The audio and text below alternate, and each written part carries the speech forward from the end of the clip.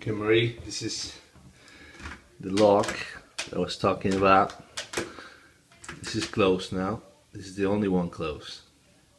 So when you knock, let's say you knock, like normally, it's not gonna open, right? So this is not like that. But if you know the secret knock, which is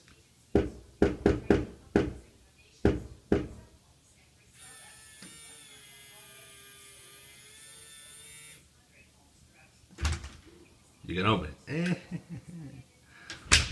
So that's it, and it's very simple. That's a little very powerful motor that I was waiting for. Just disconnect so we can. That light indicates that it's on. When you hit the wrong one, it gives the wrong code, it gives a red. That's the Arduino. There's some circuits that I had to do and some connections. Very simple. That's an iPhone case. I took this thing from a printer. This is,